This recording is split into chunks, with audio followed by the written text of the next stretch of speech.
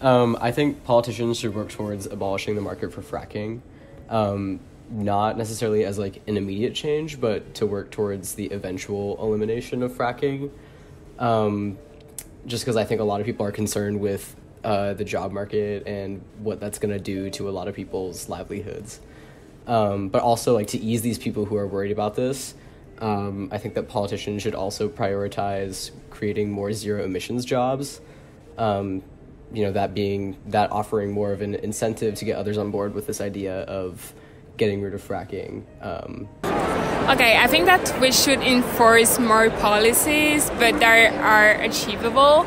But the thing is, yes, there is a part of which is the politician that should do something, but people should also acknowledge that they have to change their way of life.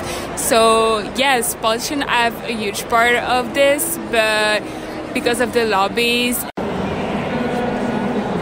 I think part of the big problem is like we keep putting the onus on individual people to make the presumption that, you know, a household of 5 has the same like contribution towards basically destroying the planet as one of thousands of corporations does. I think it's hugely problematic. We keep passing the buck, and the problem is that politicians want to keep the same type of narrative versus actually looking at the source of our major pollutants, the industries that are really destroying the planet, mining for things that we don't need anymore, like, hang on. But in large, I really don't believe that politicians are going to do anything to make changes to stop global warming until the people stop putting all responsibility on themselves and really start pushing it back to where it originated.